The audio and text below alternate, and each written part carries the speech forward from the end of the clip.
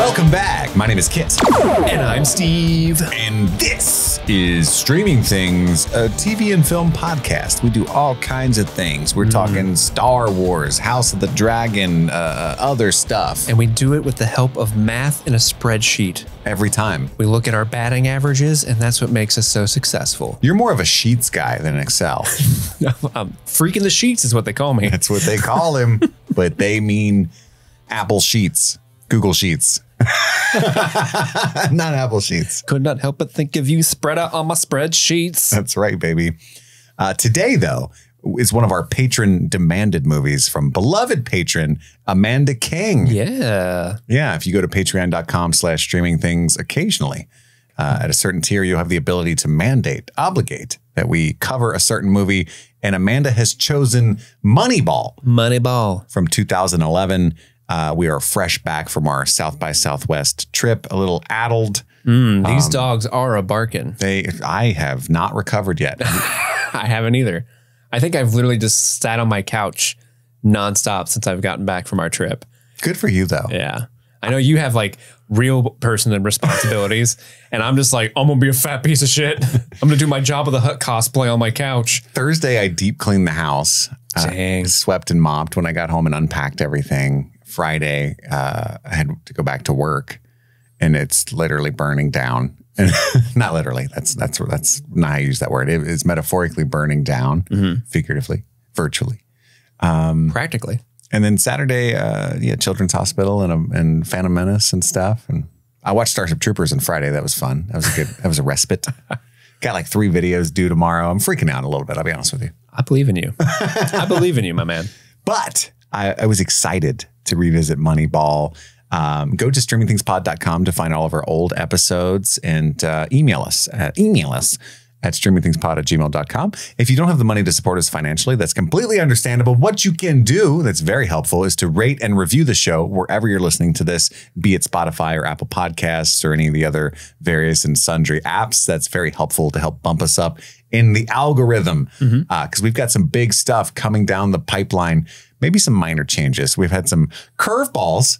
Yo, a sports metaphor, if you will, thrown our way. I know we've been touting our Fallout coverage dropping soon, which I still hope that there's a universe in which that happens, but we're pretty upset, to be honest with you guys. I know that our main fans listen to these like Moneyball type episodes, so that's why I saved it for this. They're going to drop every single episode of Fallout in one day. Which sucks for us. Not our style anymore. If you guys recall, that's how Stranger Things operates, and that's a nightmare for us. We stay up all night and we talk Stranger Things into the wee hours of the next day. And funny twist, those don't do well, even though that's how hard we used to work. Like the only reason Stranger Things 4 jumped in massive popularity as much as it did on our show is because I believe there was a split in that season and people were craving more. So I think by doing that, Fallout has just fucked over any podcasters or ancillary content and therefore their own show. So and it sounds like they don't, the word coming out of it is there's not a lot of confidence in the show, which is strange because the trailers look great. Everything about it seems good. Jonathan Nolan's involved, if I'm correct. You're correct. Which is usually a good sign. So I'm still really excited for the show, but it doesn't seem like it's going to be worth us breaking our backs covering this show for something everybody's going to binge and forget about in a week. And then we're going to be stuck yapping about it to nobody. It's not the big comeback I was hoping for. So I don't know, but we're still doing The Boys season 4 for sure. We're doing House of the Dragon season 2 for sure. Hilariously, The Bear season 3 and Acolyte drop that same month as well, which are shows we would have covered, but we'll be busy doing the other things. And I don't know. So we're talking. I don't know. Steve hates when I yap like inside butt baseball. Inside butt? Boy, I love it when you yap inside butt. But what we've been discussing is maybe doing Game of Thrones season 1 for Patreon only. And I don't know what else we would do instead of Fallout in the interim leading up to June, but we'll figure it out. We're currently back to the drawing board, as the Brits would say, because they say drawing. Drawing. They do. I don't know why they do that.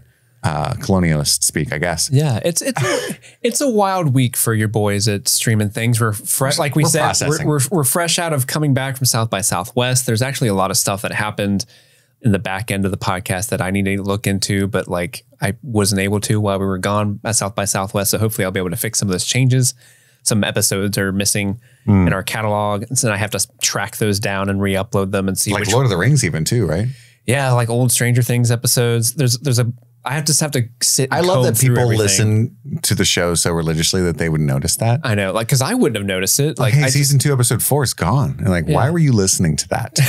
I love that for them. That's amazing. It's just one of those things where like in a perfect world, when you switch podcasting hosts, like we did from Spotify, we switched to a different one called Acast.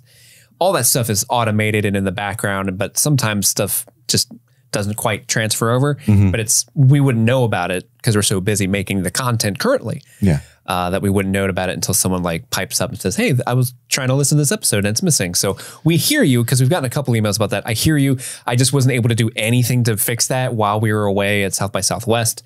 So I'm going to try to get some of that stuff rolled out over this week. You know, and as Socrates said, it bees like that sometimes. It bees like that sometimes. Wise words. From high on the mount. From someone who knows. Yeah. But Moneyball, if you're familiar with our show, you know what's about to happen. We're going to talk about our history with this movie, if we've seen it before, and what it was like watching it this time.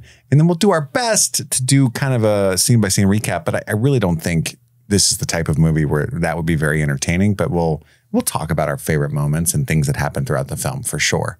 But Steve, by the way, I wanted Andy to be on this episode so badly because he's a huge baseball fan. Yeah. It would have been nice to have someone who's a huge baseball fan and B, like, knows about the ins and outs. Ins, outs? Outs for sure, but not ins. See, this is why we need Andy. That's right. Yeah, because I'm sure there were liberties taken with the events of what actually happened and you know, characters molded together, these kinds of things. In fact, I got a comment on my letterbox that I thought was curious. I'm not to call you out because this is I don't want to say fan of mine, but it's somebody who interacts with me fairly often that I enjoy. You know what I'm saying? You enjoy the interactions. I do. But it's worth note, and that's what made me think about having Andy on the show. Because again, we have no idea. Zero. None. What's going on here? None. But I wrote my fond thoughts of this film, and he said, that, you know, hey, no offense, but the script isn't nearly as good when you know more about baseball, sabermetrics, and the Oakland A's. And I assume what this person means by that is that there were liberties taken, like certain things happened elsewhere in life that didn't happen with the Oakland A's. Or I don't even know what sabermetrics is, but I don't care. The only thing that I know of for sure, like, because I did a little bit of research. I did my own research, Chris. Good. You're on Facebook? Yeah, I'm on Facebook. I did my own research.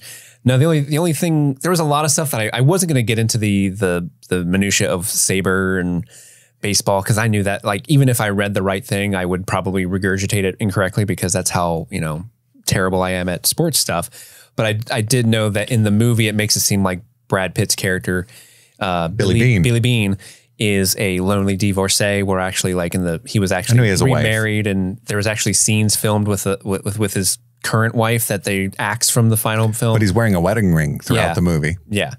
But that's one thing I kind of picked up on. What's that have to do with sabermetrics? No, I'm saying, like, that's an example of the movie not probably being as accurate to the full story as it might be. Yeah. That we don't know for sure because of our relationship to the sport. The sport. But Steve, this was the first time you watched Moneyball, right? It is the first time I watched Moneyball. What was your experience like? Well, before we get into my experience, Chris, I want to read to you what Amanda King wrote. About why they chose this movie. Why they chose Moneyball as their chosen film. And it's quite a lovely story. It's a little longer, but I think it's worth hearing out. Amanda King writes, Kit and Steve, thank you for taking the time out of your crazy busy lives to review one of my favorite movies, Moneyball. After being a patron for over a year and fretting over which movie to ask you to watch, I settled on this one because of how much I know you two love baseball.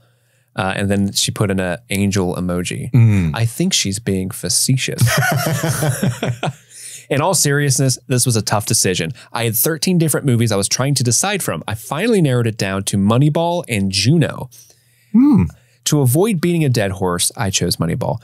Growing up, I had two. Silencio, old man. Amanda King always sends that gift to me in the Discord, and it cracks me up every goddamn time. Because usually I'm like, hey guys, a new poll on Patreon drop. Silencio, old man. Like every time it gets me. She continues, growing up, I had two older brothers who are 8 and 10 years older than I am. Needless to say, we had nothing in common, and I essentially spent the first 20 years of my life feeling like an only child. It wasn't until my then boyfriend, now husband, took me to a Milwaukee Brewers game. Baseball was never a game I understood, but going to that game, feeling the electricity of the crowd, eating the brat, and drinking the overpriced beers, and witnessing a walk-off home run, I understood. Ever since, I've become mildly obsessed with baseball, and it has been the perfect bonding tool to have with my brothers and also my dad. I acknowledge that there are probably superior baseball movies, but to me, this is my favorite by a mile. I love the true story behind it. I love Brad Pitt and Jonah Hill's chemistry. I love the score. I love that they insert real footage of these games. I love the overall look of the movie. It reminds me so much of another Sorkin movie that's a favorite of mine, The Social Network. We've covered that one on Patreon. Damn right. It makes you see all the behind-the-scenes bullshit these players, coaches, and owners go through, that it's more than just swinging a bat or throwing a ball. It's an overwhelming institution with an infinite number of positive and negative outcomes. It can be joyous one day and heartbreaking next. Like Billy Beane says, how can you not be romantic about baseball? How can you not? That is why Amanda chose this movie. And I really appreciate that story of finding some way to connect with her elder brothers. Like I myself am the youngest child. My brothers and sisters are 12 and 14 years older than I am. So oftentimes it can feel a little hard to connect with them, especially my brothers. And so I'm really happy for you, Amanda, that you were able to find that thing to really kind of bring it home as the baseball kids say, bring it home. Mm-hmm. Are they bringing it home? I think that's what they say. All right. I haven't talked to the baseball kids in a while. Baseball kids. What are you saying nowadays? Oh, I struck out with them. We're going to keep bringing those metaphors back. Yeah, we are. Touchdown. Mm-hmm. Yep. Goalie. It's a 3-pointer. From free throws. Yeah, birdie. Birdie. But as an avid baseball fan, did you enjoy your experience? Yeah, so if you guys don't know, I famously hate baseball. Like I feel so bad every time this topic comes up because there's a lot of people in the Discord who are avid baseball fans. They talk about it in our Discord channel under the Sports Ball channel. Shout out to the Sports Ball channel. And I always feel bad shitting on baseball because it's America's pastime, right? Like how can you not be romantic about baseball? How can you not be romantic about baseball? Well, easily. I'm never romantic about baseball. I fucking hate it. Part of it is because I live very, very close to a baseball stadium. And whenever there is a baseball game, it fucks up with the traffic in my immediate area. And it's hard for me to get anywhere because of the baseball games. And I don't know if you know this, Chris, but baseball, the season of baseball lasts forever. I think maybe a Catholic wedding is the only thing that lasts longer than the season of baseball. Yeah, it's like 180 games or something. To what end, I say? To what end? What are we even doing here? Statistics. When you play the same team like 10 times over the course of a season, what are we even doing here? Yeah. So I'm not a huge baseball fan. You know what I'm not a fan of? A lot of things. But specifically maths. I hate math. It was my least favorite subject. So when this movie came across my desk as one we'd have to watch, a movie about baseball where they solve the problem of baseball with the power of math and Excel spreadsheets, I was not looking forward to this at all. I'm going to be honest with you. I was really kind of like, I don't know, because I've never seen this before. Because why would I? When it came out in 2010? Yeah, I was just kind of like 2011.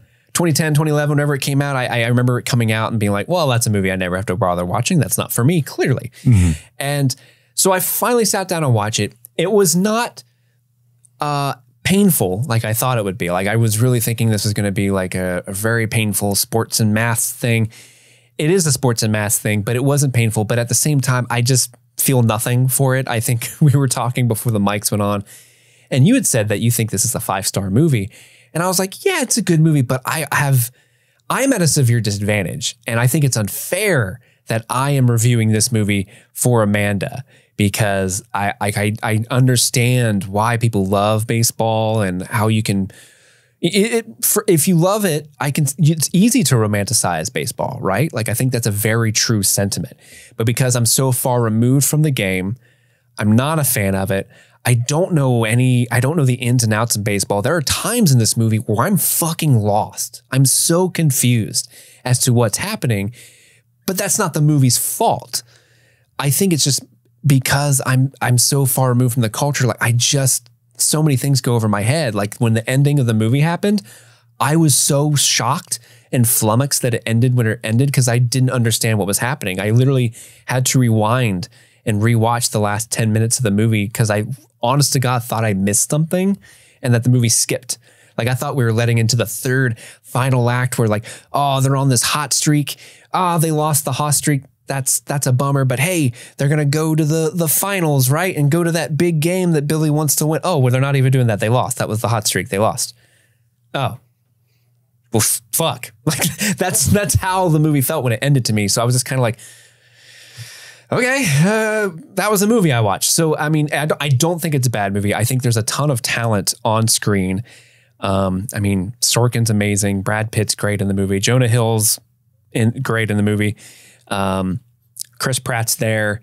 And and I do like some of the things they say about the culture and the institutional systems that are in place in baseball at that time and why they felt the need to change it. It's honestly one of those things where they posit this concept of like, hey, these are the statistics. These are the actual numbers on the board that these players bring. We want to base who we get off of those statistics. Whereas the old school guys are like, I think he's got an ugly girlfriend. Yeah, right. Means he's got poor decision. Like, we don't like, to me, that was so weird. And like, wait, was it really like that? That seems so stupid. Like, to the point where I know it's 25 years since the events of this was supposed to take place, right? It was around the early 2000s when. Yeah, it was like right after 9/11. Yeah. So a long time has passed since those events took place. And I'm sure that's how it was maybe, but it was so like, why are they worried about that shit? Like, why aren't they worried about confidence? Yeah. Like, why are they worried about that stuff and not worried about the actual points they're putting on the board? To me, it was why is this a problem? But again, that's because I'm not in the culture and the zeitgeist. I wasn't there when it happened. It means nothing. I have no relevant or relation to it.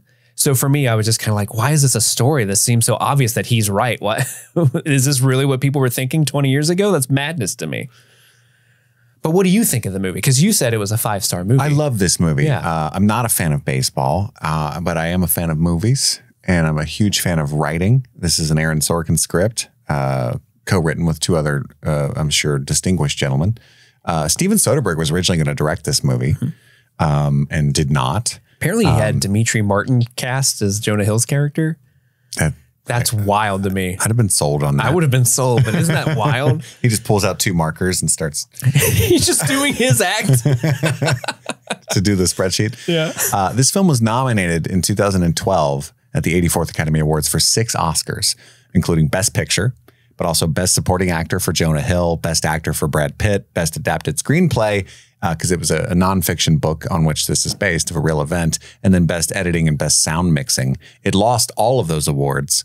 And if you dig around, that was a weird year at the Oscars. It was the year where The Artist won Best Picture, the silent film. Yeah. Nominated alongside Hugo, the Scorsese film, Tree of Life, the Malick film, and then Woody Allen's Midnight in Paris, The Help, Extremely Loud, Incredibly Close, and Steven Spielberg's War Horse.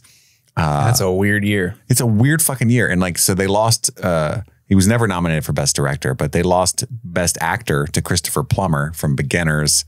He lost Best Supporting to Alexander Payne's The Descendants, who was nominated this year for The Holdovers.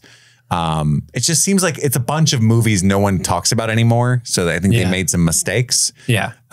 Midnight in Paris, as much as you hate Woody Allen, you're 100% valid for that. It's one of the only Woody Allen movies I've ever seen, and I do like that movie. But I did watch The Descendants. I have no memory of it. The Ides of March was nominated that year. Do you remember that movie? I remember The Ides of March with Clooney. Yeah, with the Cloonster. Just a weird fucking year. This was the year that Girl with the Dragon Tattoo came out, which should have been in the running in the Best Picture race, in my opinion. But anyway, I just wanted to point out that, like, of all the movies we still talk about that were like highly lauded this year, I really think Moneyball is at the top of all of these movies. Watching it on the plane, because I did watch it on the plane coming back from South by Southwest. It's probably the 5th time that I'm watching this movie. I don't know if you noticed because you were watching Avatar: The Last Airbender and had your headphones in. Don't out me like that. I was laughing my ass off. Oh, yeah, you were. Repeatedly, like loudly, like on a quiet plane. So it's like, and then like I'd look around like, oh yeah, nobody else can hear this. There's no one. You're like pointing at your phone. Like, you guys seeing this shit? Holy shit. Jonah Hill, he's going to be a star. Lady in row 4. Am I right? But also crying. You know, I don't even think it's a movie. That's the genius of Aaron Sorkin. He kind of, he's well known for these like people in rooms talking, and being a dynamo at that. And this is to full effect in Moneyball. But it reminds me of a movie like The Big Short, and even from last year, a movie called Blackberry, which I highly recommend. These are movies that take inherently inane, boring subjects and make them insanely entertaining, stuff that I don't care about at all. I'm not the type that knows anything about what caused the housing crisis in 2008. I'm not a stockbroker. I'm not a realtor. It's a circle. You know, if it was a Venn diagram of shit I care about and shit I don't, it would just be a circle of shit I don't care about, you know? And yet I'm invested in this. Like The Big Short's an incredible movie. Now they utilize Margot Robbie in a bathtub, which is effective to explain. And maybe we could have used a little of that in Moneyball for Steve. A little Margot Robbie in a bathtub, yeah. Because I love The Big Short. The Big Short's great. I love that movie. Yeah. I think Moneyball moves at a clip. I think it's fucking brisk and entertaining and wonderful. That is true. That is something that I noticed, that this is like a 2 hour and 10 minute movie. Yeah, maybe 220. Something like that. And when the movie, like literally the movie did end. You were shocked. And I was shocked. I'm like, wait. I love that you don't know that when you lose in the playoffs, you don't get to play anymore. Well, I wasn't. That's the thing. I didn't pick up on the fact that they lost in the playoffs. I thought they just lost their streak and like, I'm sad about my streak being over. I didn't know that was the end of the season. Yeah, when they got the 20th win in the movie, the next game was a playoff game, you know? So it was do or die at that point. They were going to go all the way or not. And what resonates with me so much about this movie is the whole emotional crux of, like, that metaphor works for me, and I can understand if it doesn't for you. When Jonah Hill takes him into the video room and he shows him their minor league player who's scared to run to second base, and he shows that whole bit about how he slips and falls. It's all his worst nightmares come to life because he finally tried. He knew it was going to happen, and it happened. And he's so busy with all the stress and anxiety and honestly self-absorption and selfishness that he doesn't even know he just hit a home run, you know? And he looks right at Billy Beane. That's a metaphor, which is hilarious. Yeah, I get it, man. I get it. That's the little bits that really take it from 4 to 5 to me, are little touches like that. Like, it's a metaphor. But I can relate to that so much. You know, I'm so busy just fucking worried about a bunch of shit that doesn't matter. And my obsession is what makes me good at what I do. But at the same time, it hinders any satisfaction I could derive from being good at what I do. You know what I mean? And Billy Beane, I like that they removed his wife and stuff from this movie. Because you hate women? That's a weird sentence. Because it highlights, it makes it look like he's just completely has no personal life. He has no joy or satisfaction outside of the little bit of time he spends with his daughter. He's just obsessed with this thing. And to 99 out of 100 people, he's already won. Like, he's living in a big house in California. You know what I mean? Like, he's got a cool job. He's traveling all over the country all the time. What a W, the kids would say. And he just seems like a miserable fuck who can only look at that he's at the poor team. Now, the poor team still spends $40 million a season. Yeah. So to most people, you know what I mean? Like, it's funny. And there is a part where he's talking to the one of the more veteran players, and he's like, David Justice, I think I'm important. You guys are paying me $7 million. Yeah. And he's like, well, the Yankees are paying $3.5 million. And just kind of funny, like, why are we like, oh no, the guy who shouldn't play baseball anymore is making $7 million a year. Oh, I feel so bad for him. Yeah. It's funny to like to normies, right? But that's what I think the movie's about is passion and staying in the moment. And that bit at the end, I always cry like a baby when he's listening to his, because I have kids I don't feel like I spend enough time with, but also that his daughter is aware that that's her dad's sticking point and just wants him to enjoy his life. And so she sings him that song, "You're a loser," you know, just enjoy the show, dude. You know, and I'm going to cry right now. Like, I fucking love that. Like, I'm not going to be the biggest podcast in the world. I'm not going to be a famous actor. I'm probably never going to sell a screenplay. I might. I'm going to keep trying. But if I do, I'm not going to be Aaron fucking Sorkin. And just because I'm the main character in my show, you're going to be Kit Laser, baby. It's okay. You know what I mean? Like my life, if nothing cool ever happened to me on top of all the cool shit that's already happened to me, my life is still better, no offense, than most people. I'm glad you qualified. No offense. You know what I mean? Like, there's people who are listening like, "Oh, sir, I doth protest." You know what I mean, though? Like, that's a healthy way to try to be. And maybe I'm reading too much into it, but that's what I see in this movie. That's what I love about it. I don't give a fuck that it's actually about this. It is fascinating to me that this changed the dynamic of how baseball teams were run, and that I get to see a lot about how baseball teams are managed. Because you think of, at least I'll speak for myself, I thought of it as coach, players, training, pick players, choose players, fire players, sure. But there's like the fact that he is the general manager above the coach who is in charge of cutting these players and drafting these players. And then but he seemingly has no power over the coach at the same time. Right. In that sense. And the coach's job is to just choose of those 25 people who to play and how to play them. You know, that's all interesting to me. Whether or not that's even fucking true, doesn't matter. It's just really fascinating to me. Because I've lived long enough to know that even the artistic things, the romantic things, there's a business side to them. Yeah. I know a lot about the business side of making a movie and what's involved, and that you might not think. You just think director directs things, the writer writes it. Definitely not how that works. There's a lot of stuff going on. There's probably 10 people that took a pass at a given screenplay that aren't credited. You know what I mean? And so there's to see the business of baseball outside of the athleticism is interesting to me. Wasn't even the Sorkin script for this movie based off someone else's script? And he was like, "I'll only do punch-ups on this if that dude's still credited," because they were originally not going to credit that person. I don't know that story, but I mean, Steven Zalian and Stan Chervin have credits on this script. I don't know who originally wrote it first, but you can see the Sorkin punch-ups all over it. And then, you've got Brad Pitt and Jonah Hill are both controversial figures now, but they're both really fucking charismatic on a screen. And same, I mean, honestly, everybody in this movie is problematic as shit nowadays. Because then you got how dare you talk about Robin Wright, Chris like Pratt, and then Robin Wright just off to the side. But they're all great to watch, and they're just firing on all cylinders. I was having a good time with like the ancillary characters popping up, like Chris Pratt jump scare, like, oh my god, this must have been the first skinny Chris Pratt movie, because this was right around the time that he lost all that weight. I think it's for this movie. Yeah, did you know that story? Oh yeah, I did read that, where like they didn't cast him. They kept telling him he was too fat. Yeah, so he kept working out and sending them photos of himself. Like, did you cast it yet? And like, he really wanted this role. Yeah. So yeah, this is like right after Parks and Rec. I wonder what specifically about this role. Like, I would ask him that if there was like a Q&A, like, what is about this role specifically that made you want to work that hard for? Not to say like this is a bullshit role. I'm just interested to see, like, I would, if I had to guess, it's a big drama penned by Aaron Sorkin starring Brad Pitt, and he wants to be taken more seriously outside of Parks and Rec and all that. Didn't Guardians of the Galaxy come out this year? No, that was like 2014, I think. 2013 or 2014. Yeah.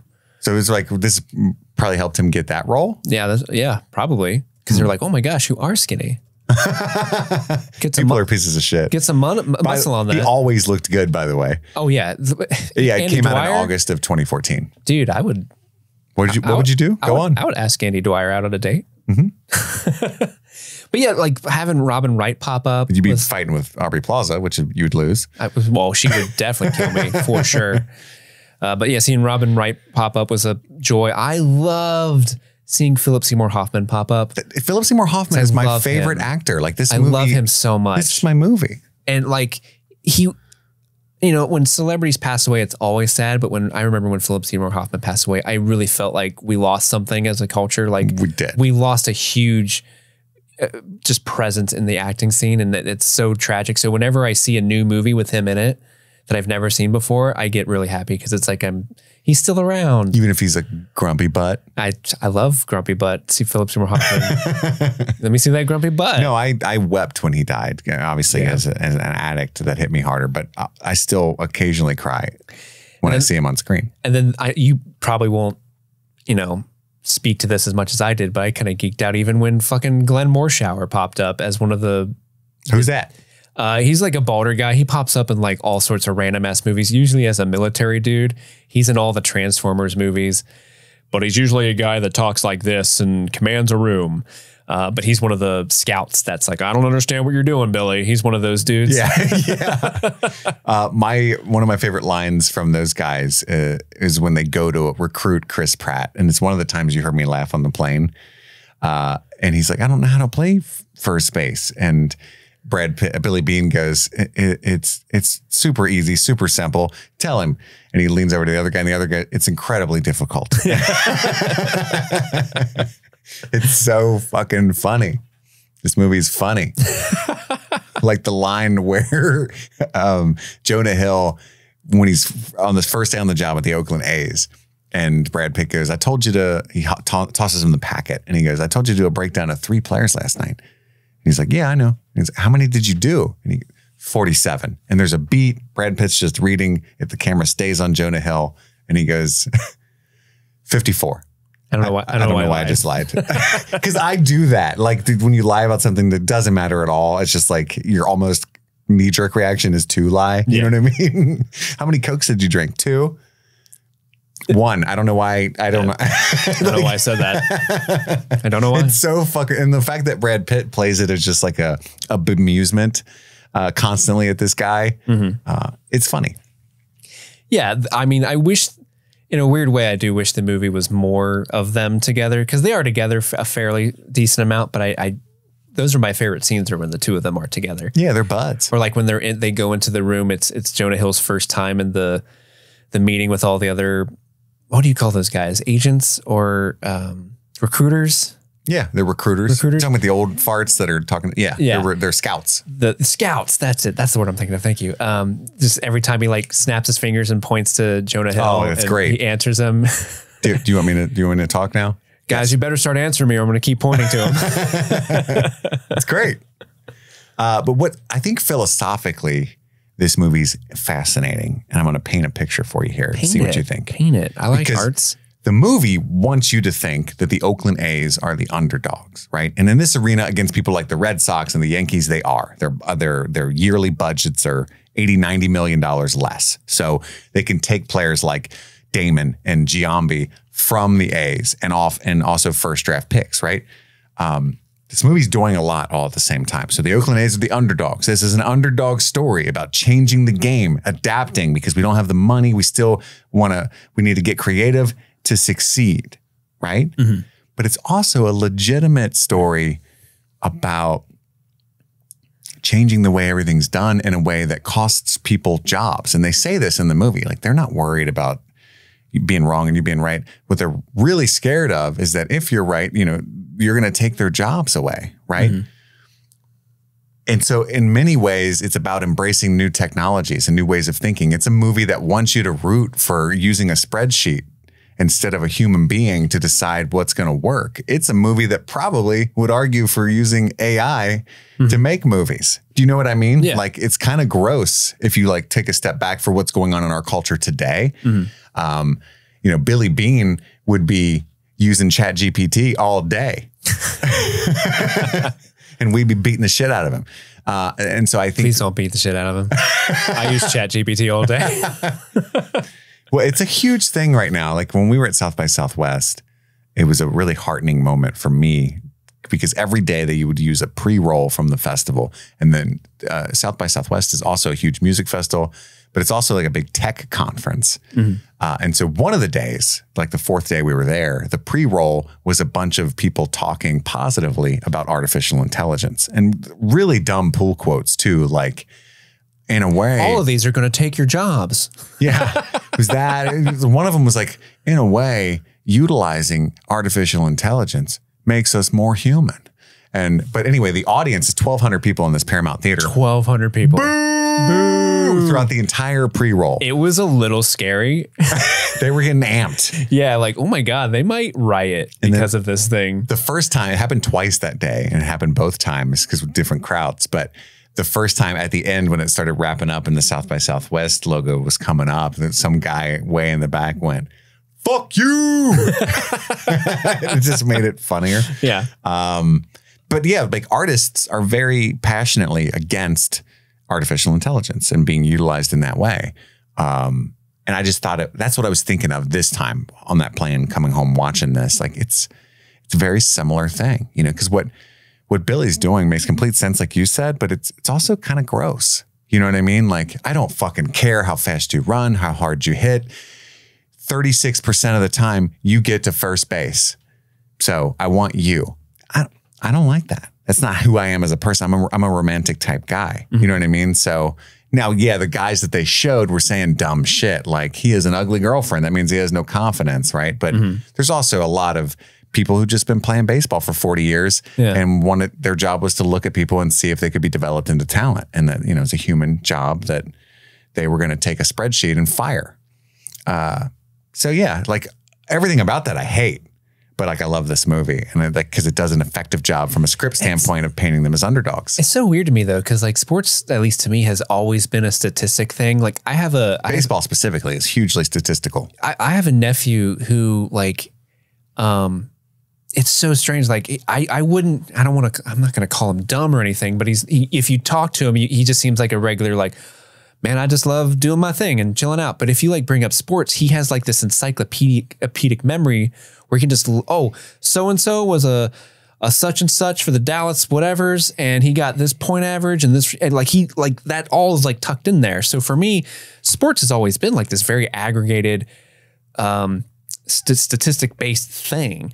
And so when it was just kind of like, oh, you guys didn't recruit people based off their stats initially, or you just looked at them like, I like the way he throws a ball. Like, to me, that just seems so backwards. And like, I understand what you're saying about the AI thing, because I think that is 100% true. But also to that point, like, I also feel like, well, yeah, why wouldn't you go from, if your thing is a statistic-based sport, why wouldn't you look at the statistics to influence your decisions?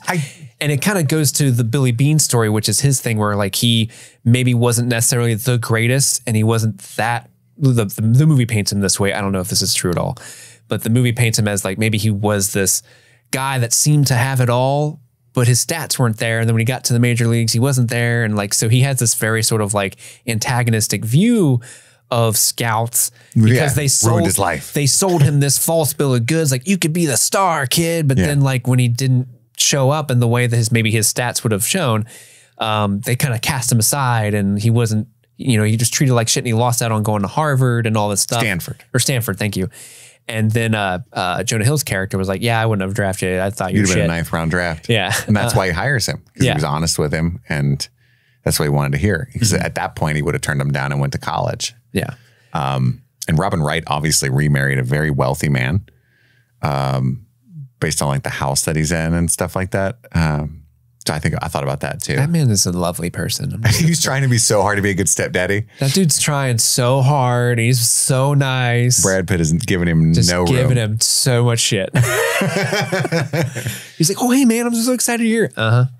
Yeah. Where's the snacks? Yeah. I'm Brad Pitt. I'm going through my snacky age. You got her a cell phone? It's something maybe both parents should discuss. Oh, absolutely. We could all discuss that right now. Her and I will discuss it. It's like maybe secondhand embarrassment filled. I see what you're saying, and I wish Andy was here, because that's where we are useless, because I'm sure there's a categorical difference into what is being discussed and the method that's being employed in this movie versus just looking at RBIs and batting averages. They always did that. They always have. But specifically the method that's being utilized here would be known by Andy, and how things changed. So what's it called? Saber or something? Sabermetrics. Sabermetrics. Yeah, baby. Lightsaber? Sounds like a corporation that Spider-Man would fight in the MCU. Oh no, Sabermetrics, they created a new supervillain. It's funny, like it was invented by this guy that worked at was it like a hot dog factory or some shit? Yeah, they like a bean shat on factory? that guy. Like he was an economist, but he worked at a hot dog factory like a tool. Yeah, I love this movie, man. I watched it for this third time a couple years ago and was like, this is a fucking good. It's when it hit me. Like, fuck it, I'm giving this 5 stars. And then watching it on the plane, I was like, yeah, good choice. Yeah, 5 stars. This is like a Social Network to me. Like, it's that good. Like the 2010s, like fucking bangers coming out. And when I saw that lineup at the Oscars, I was like, oh, bunch of turds. And then Moneyball.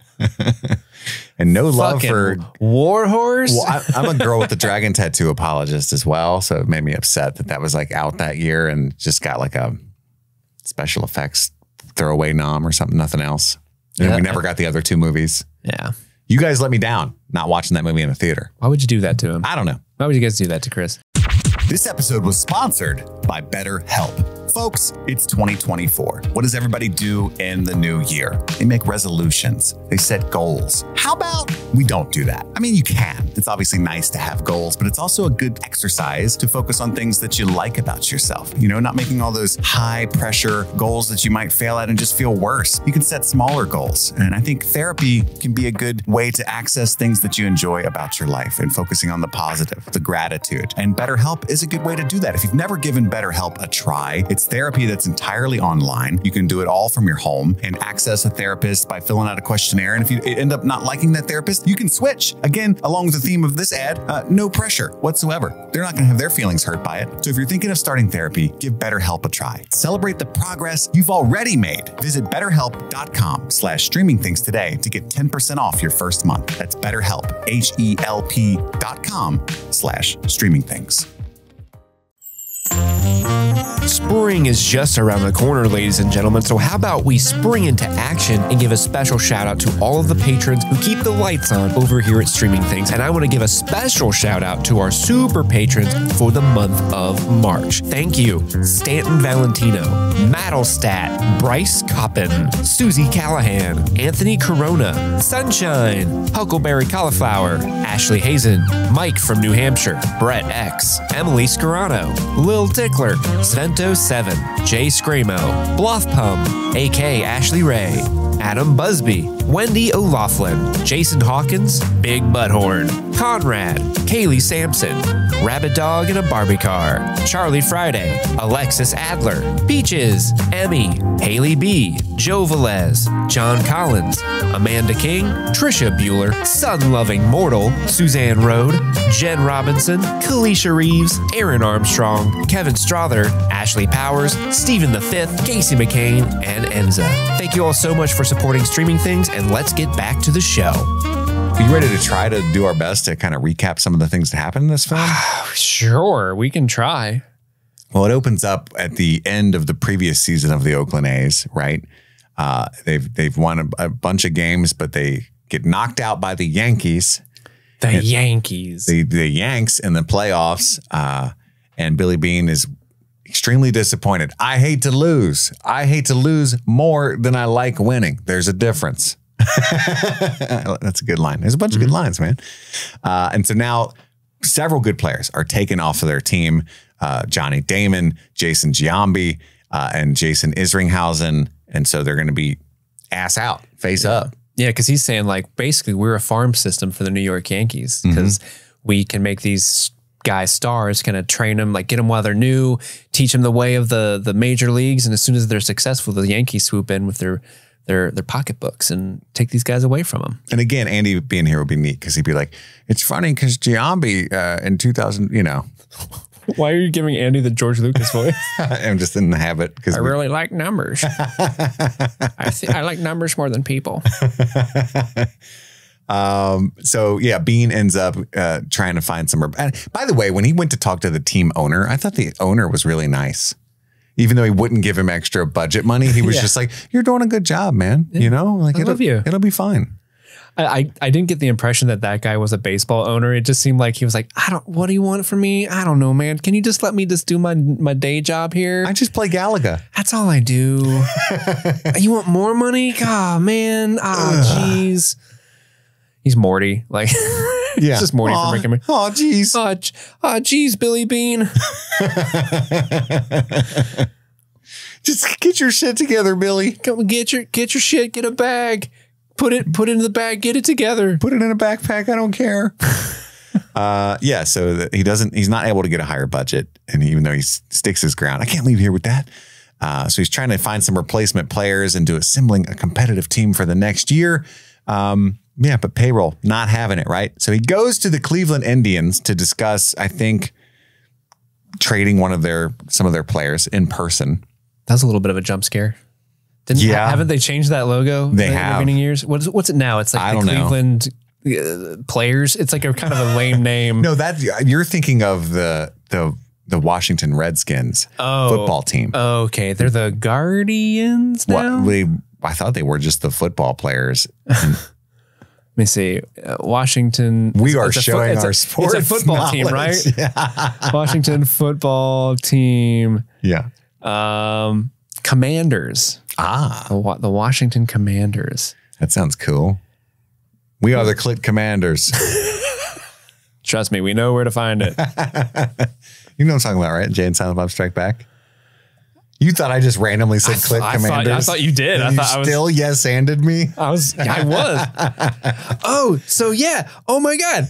The Cleveland Indians were changed to the Cleveland Guardians. Oh, you're correct. Wow. I knew a sports. I knew a sports. I am vindicated. You ruined it by saying I knew a sports. I knew it, but I did know it.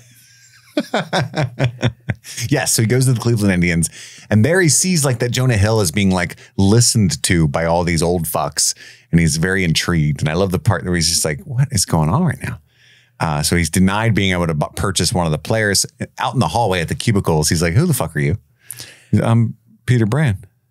I don't give a fuck what your name is.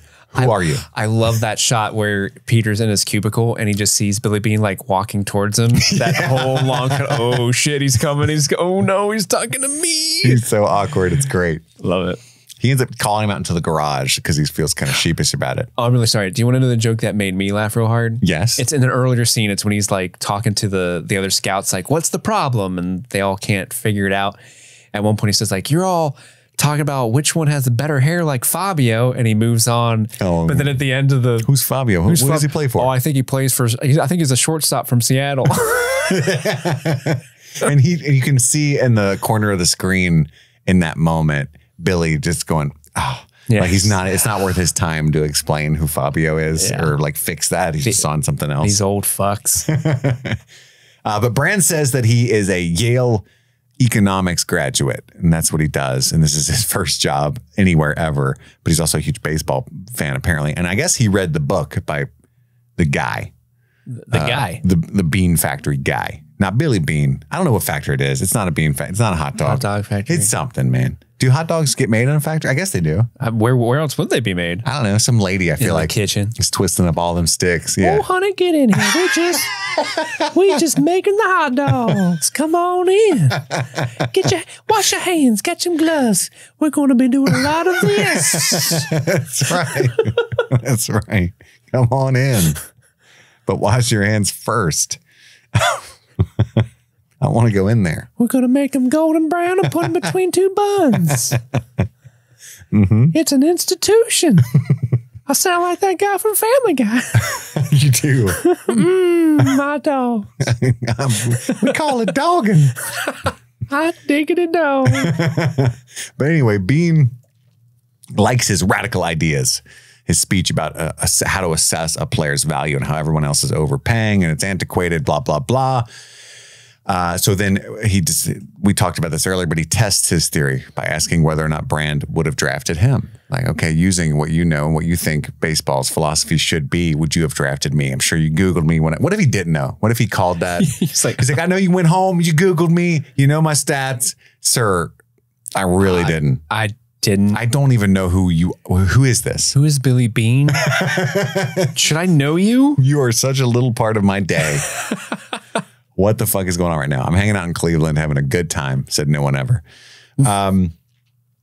And so he says, no, I wouldn't have picked you in the first round. I would have chosen you in the 9th round, maybe. And that's when he's like, okay, you're in. Pack your shit. I just bought you. Apparently you can just draft like administrative employees as well. Yeah, might as well. Yeah, you can negotiate anything. Yeah, that's true. I wonder how much. Because technically he becomes like, what's the role he gives him? Like assistant general manager. Assistant general manager. That's a big title. Yeah. It's probably a huge bump in the pay. That cold hard quiche. It's Oakland A's money though. They're poor. That's true. you're only making $1 million. Honestly, sir, we pay in peanuts, literal peanuts. And also $1 million a year. But do they house him? Like how I've never had a corporate job where they would like move you states. Like that's how it has to be usually, right? Like we give you a house. I think it depends on the company. Like some people probably give you some sort of housing. Others might give you like a stipend to help you like live in a hotel until you find a place or something. It just depends. I think. And he's a nerd. He's at work early. Already got his office together. He did 47 reports. I'm sorry, 53. He lied. I don't know why I lied. But yeah. So Billy Beane was a major league player before becoming a general manager. And the scouts had considered him a phenomenal player. So that's kind of, he's got a bone to pick with scouts in general. Your boy has 5 tools. He's got all 5 of them. Most players only get 1 or 2. Your boy has all 5. We're trying to develop a 3rd tool, right? I'm a tool. We're going to listen to a lot of Tool in the car when we drive to the airport. Anima? I think it's a great album. I'm more of a Lateralis guy. Preach. That's some deep Tool knowledge you guys didn't know I had. I'm a big Tool fan. So take that to the bank. You showed him. Yeah. So anywho, he hires him. The team scouts are very dismissive of and then outright hostile toward Brand's new ideas for how to scout players. They want to use their intuition, right? But no, all they're using is on-base percentage, Steve. OBP, baby. Are you down with OBP? Yeah, you know me. I do know that about you, right? So they're trying to find players with a high OBP. And I love that whole where he's pointing at him and stuff. Like instead of trying to find the next Giambi, let's find 3 people to replace the amount of times Giambi got on base because runs are what win games. I've had the runs. Not a big fan. No. But in baseball, it's a good thing. I mostly have the runs at home. That's true. I call them home runs. Well, that's lucky. I call them home runs. Well, that's lucky, Steve. Yeah, so he finds what they call undervalued players with far more potential, right? That they can actually afford only a couple $100,000 each for these motherfuckers. And sometimes they don't even play the position that they're trying to hire him for. No. Yeah. So they're talking about Hatteberg character, which is Chris Pratt. And they're saying like, oh, he's great at this. He gets on base. And then finally one guy's like, I think you're overlooking a real big issue here. He's replacing our first baseman. Yeah. And he was Damon. And he doesn't play first base. He's he was a catcher originally, right? Am I remembering that correctly? He was a catcher with a bunk elbow. Can't throw anymore. He's got nerve damage. His throwing from home plate to second, which is something that a catcher needs to be able to do, is far. He can throw, just so you know. Like it's not like he like takes a ball and goes, eh. I'm glad you said that because there was a couple times in this conversation where like, oh, that guy, he has nerve damage. Oh, that guy, his legs are gone. But like that never comes up ever in the rest of the movie. So I was just kind of like, what's wrong with these guys? They seem fine. That's all that means is as a catcher, he's fucking toast. You know, because a catcher's job is to throw to all 3 of the bases lightning quick. And his elbow just can't do that. But as a first baseman, all he has to do is scoop up the ball, sometimes throw it to second, which is a lot closer than home to second. You know what I mean? That's doable. Okay. But he's never done that before. I'm glad you explained that to me because that was lost on me for sure. It's extremely difficult. It's super simple. But yeah, so they're looking for players with a high OBP. The scouts are super pissed about this, but it's stuff that they can afford, right? So Beane's all in on Brand's theory, hires the players that Brand picks, and including like the weird ass, because he pitches funny. Is the only thing wrong with him, right? Yeah. Chad Bradford. I love that little bounce he did. They showed a couple clips of the guy pitching and it would like bounce it off the ground. Like that was cool. Isn't that neat? That was really cool. I didn't know you could, that was allowed. Oh yeah. That's sweet. You can bounce it off anything. If I saw bounce your penis off that ball. If I saw that as a little kid, like if I went to a baseball game and there's a pitcher that like just always bounced the ball, I would have been like, I'm obsessed with being able to do that. I'm going to try to do that. It's like skipping rocks on the river. Yeah. And do it all day. Yeah. And they were also like, oh, he looks funny when he pitches. We don't want that guy. I think it looks cool. It's cool as hell. Imagine that ball was a ninja star. How cool does that look? It's going in there. Yeah. For damn sure. So after the free agent stuff, we meet Art Howe, the coach played by Philip Seymour Hoffman, is also opposed to this bullshit that Billy Beane's doing. Billy Beane. Why won't you make another? Baby Billy. Why won't you extend my contract another year? Go outside, nerd. Touch grass. I wish Walton Goggins had played Billy Beane. Oh, Billy Beane, that would have been great. Go outside, nerd. Touch grass. Yeah, so he wants another contract, which, by the way, this scene was read differently by me nowadays as well, because I'm like, he's got 100% valid points. Think about it. Again, Billy's our protagonist. They're the underdogs, but really, Billy's their boss, who fires people all the time and doesn't hang out with them so he can make that easier. Mm-hmm. And the general manager is just saying, hey, I only have a 1-year contract. It makes me feel like you're wanting to fire me next year. Let's talk about that. I'm standing up for myself. Yeah. Valid points. Very valid and points. And our main character is just like, not right now, nerd. You know what I mean? Yeah. I just think it's interesting because ultimately what I'm trying to say is everything about this movie that you're rooting for is the bad guy in most real life situations. But because the script is so good, I'm for it. I'm for it. But anyway, yeah, tensions are high all around. They hire a bunch of people, including, ironically, Giambi's younger brother, who likes to. This guy likes to party. He likes to motorboat boobies and do shots a lot. He's going to Vegas all the time. He's smoking some reefer. Yeah, the Mary Jahooji. He's going to Vegas with Mary Jane all the time. Mm-hmm. Mm-hmm. And there's this whole extended bit throughout the next sequence of them losing, and everybody's blaming Billy and his new method, and because he ends up having to fire the main asshole scout. Who's basically like, fuck you. And he's like, oh, now you're fired. Now you're fired. Grady? I know. He's like, I'm not going to fire you. Eat dicks. You know, well, now I have to. And then he goes and he's like, Kabuto, what do you do? I work here. Oh, congratulations. You're the head scout. Yeah. Just some random guy. Again, that's dick to the other scouts. They're like, why not promote one of the scouts that's been doing that for 20 years? I mean, it's funny in the scene, but in a business setting, you'd be pissed, you know? Sure. Billy Beane's giving pizza party for the team. You know what I mean? Yeah. Throughout this movie. But anyhoozle. With the way he likes to snack, I'd believe it. Yeah, he fires the head scout, but also like there's this whole bit where they keep losing because nobody's actually listening to him about how to employ this method. And it's unfortunate. There's tension in it. His daughter's frequently worried. Are you going to get fired? Yeah. Just don't read the newspapers or watch the news or talk to people. It's fine. It's fine. It's a funny scene. Oakland A's are fine. But because Hal keeps putting Pena on first base. And again, Philip Seymour Hoffman is so good at this. He goes in there. Pena is not only the best first baseman that we have, he's the only first baseman that we have. It's so fucking funny. So he just refuses to put Chris Pratt's Hatterberg at first base because he's a catcher to him. You know, he's like, fuck that. This is weird. So finally, he's like, I'm going to swing my dick all the way around. And he just trades Pena, who's a great player that they actually need, because that way Hal will be forced to use Hatterberg, right? And he trades the other Giambi as well, which is another decent player, one of the only decent players on paper that they have. Yeah, just to force him to use his new recruits and use his system. Even Brand's like, you shouldn't do this, dude. And his whole point is, it's something that they're going to be able to use to fire you. Like this is like active mismanagement. Whereas before we were trying crazy stuff, you know?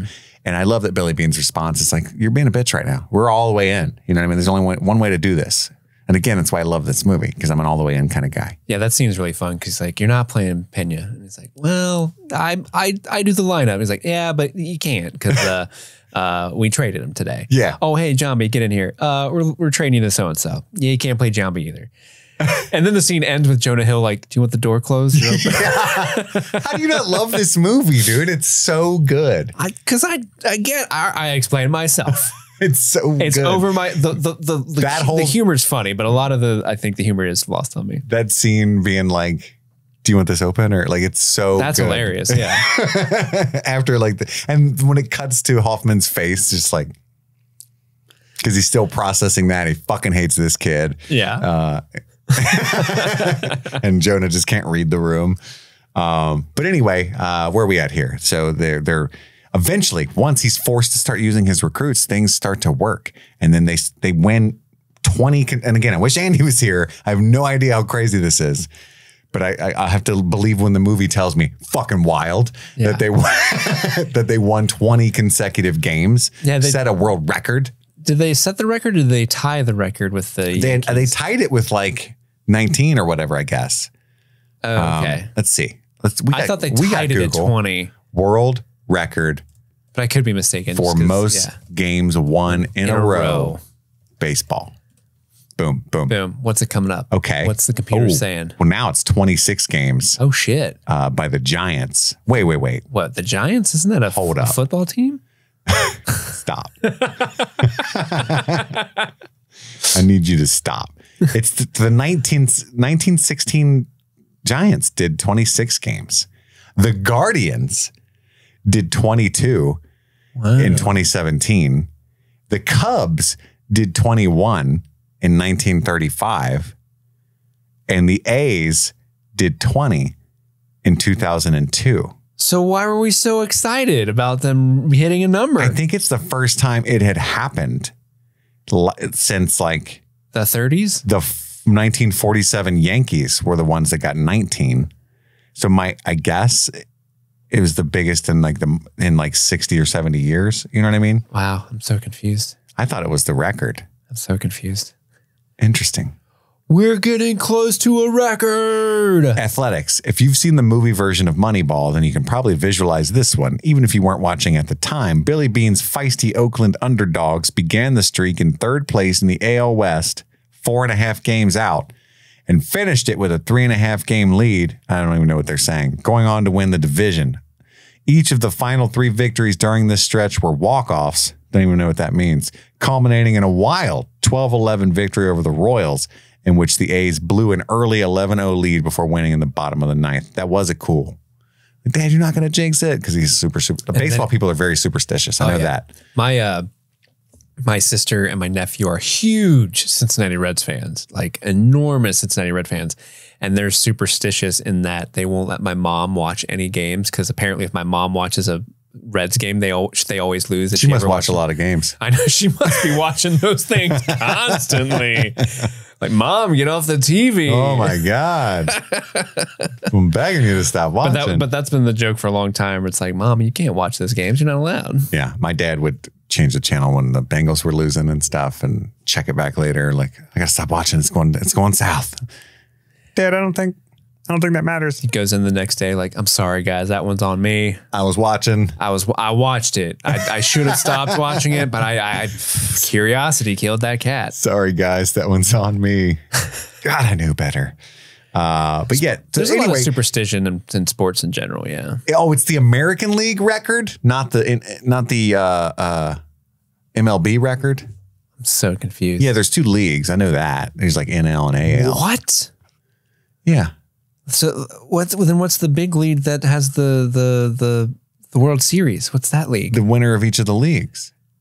Oh, okay. You goofball. You made it seem like there was a whole other league. No, they're all MLB, Major League B-ball. You said MLB and then you said another one, so I thought like there's another thing that's not the MLB. Yeah, every sport has like these branches of the country that play together predominantly, and then the winners of those. Yeah. It's kind of like war.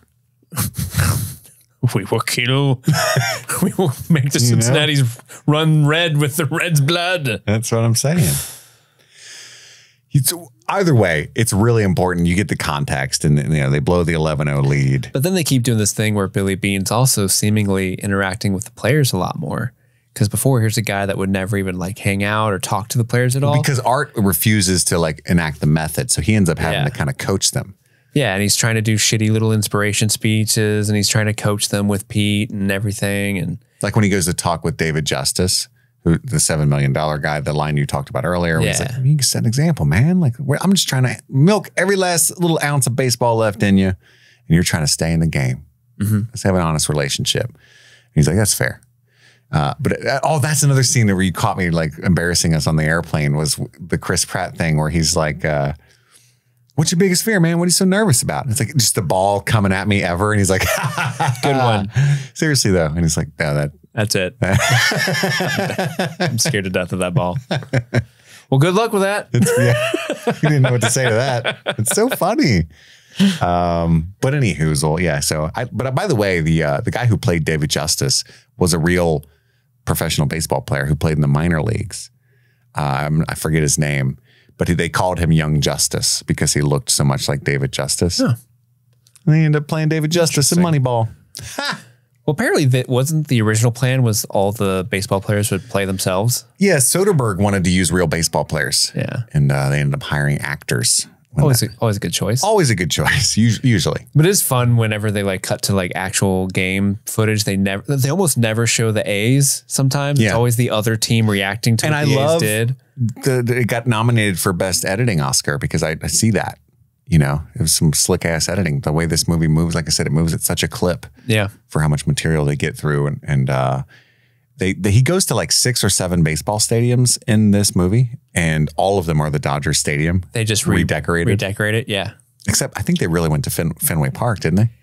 Is that the one where it's raining? In Boston, yeah. Yeah, they went to that one. They only had a day to film there, and that's why they have the umbrellas, because it was raining that day. And they're like, well, we only have a day, so we got to shoot this. Yeah. Fenway Park's a busy place.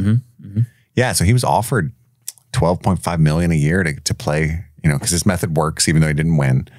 And he turned it down. And I remember calling Andy the first time I watched this movie because I was like, that fucking sucks, dude. And he's like, what do you mean? I'm like, well, I mean, did the A's ever win? And he's like, no. And I was like, oh, but the Red Sox, the place that wanted to hire him did like the next year. And he's like, yeah. It was the first win that they had in like 100 years. You know? Yeah. The curse was broken. Yeah. And he's like, oh.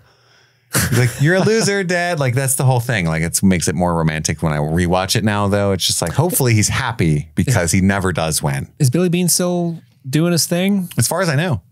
He might be like a piece of shit or something, too. Like, I don't know anything about him. Billy Beane, real life. Billy Beane daughter came up when I went to search that. Former executive vice president of the Oakland Athletics. Let's find out a little trivia about Billy Beane. Let's do it. Right? Let's talk about personal life. Beane's first marriage was to Kathy Sturdivant. The couple has a daughter, Casey Beane. Beane is married to Tara Beane, who was the wife that was in the movie. So Kathy Sturdivant would have been played by Robin Wright. They have twins, Braden and Tinsley. Twins? Yeah, that's right. That's all it says about that. Let's see here. Baseball career, playing front office career. How about that? Under the ownership of Walter. Okay, so he became the GM in 1997. That's when all this shit happens, is early 2000s. He continued Alderson's crafting of the Athletics into one of the most cost-effective teams in baseball. See how unsexy that sounds? Cost-effective teams in baseball. That's what the movie's about, is how cost-effective this man was. This man saved so much money for executives' pockets. Isn't it beautiful? It's beautiful. See what I'm saying? Like, I weep. Aaron Sorkin's such a G for making that so sexy when all it's the bad guys.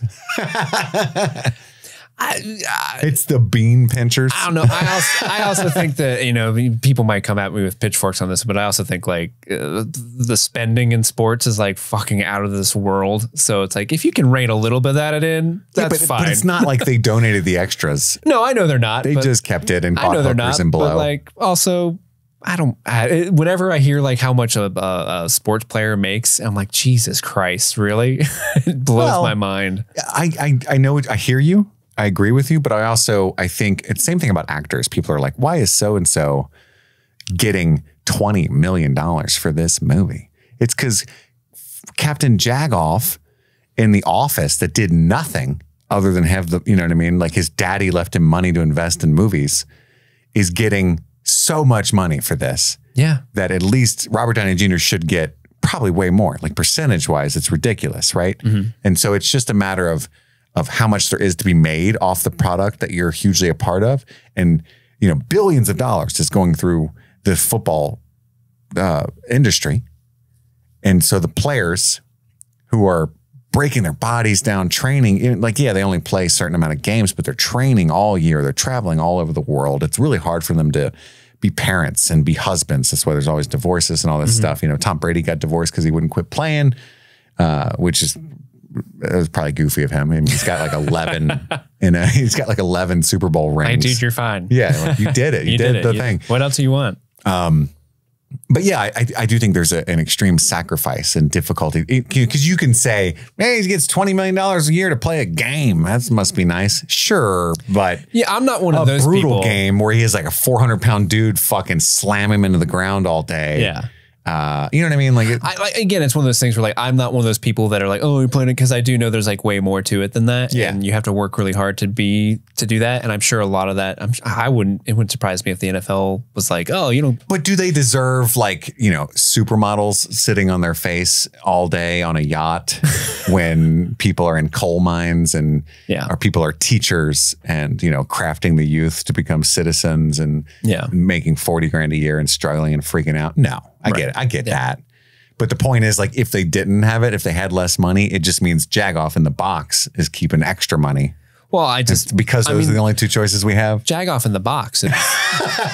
One of my favorite restaurants. The real Jagoff. I'll have a number one at Jagoff in the Box. Yeah, Jagoff in the Box is the real enemy here. Exactly. Yeah. The 1%. That's what I've been saying the whole time. Those 1%ers. That's why I'm on this podcast. They ruin everything. They ruin society and, most importantly, baseball. My Bernie Sanders is the one that smokes cigarettes. And mine is just over it.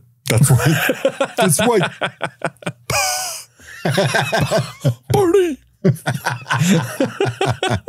I love Moneyball, but I see what Chris is saying. It's the one. I believe the Kit Laser is the voice of our generation. We just seek to him for inspiration and guidance. That's right. Thank you. Thank you, Bernie. Fuck you. So Moneyball, baby. We inadvertently got to the end there. But then there's that whole bit where much like the ending of Moneyball, we got to the end there. He puts in the tape from his daughter and we get the loser song that I love so much.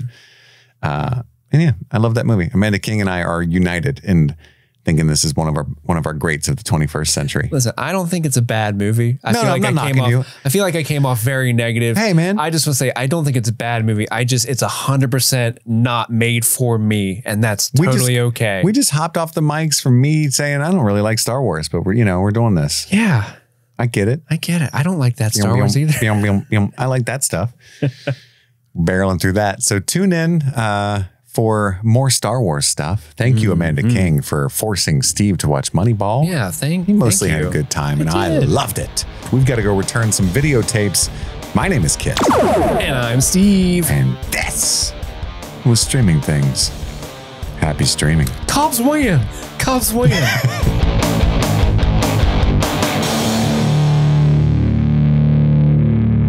What's your favorite planet? Mine's the sun.